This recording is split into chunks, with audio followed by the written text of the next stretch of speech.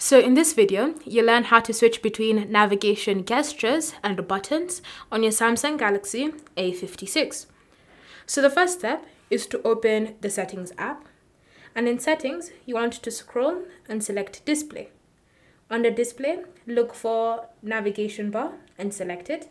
And then from here, you have Buttons and you have Swipe Gestures.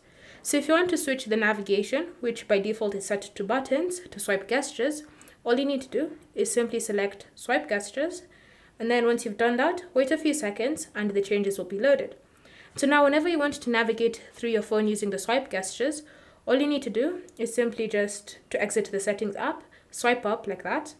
To close the app itself, you just want to swipe and hold your finger to the middle of the screen, and you'll be brought to this multi-window page. And all you need to do to close the app is just swipe up the app. If you want to navigate back, so for example, you're in an app and you want to go back to the previous page, just swipe either on the right hand side or on the left hand side.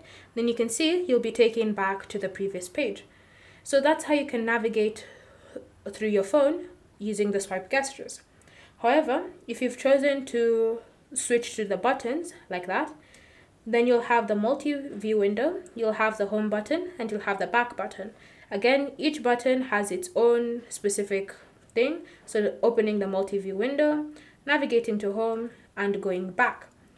You can also change the array of how the buttons are arranged. So you can tap on more options and you can choose the button order.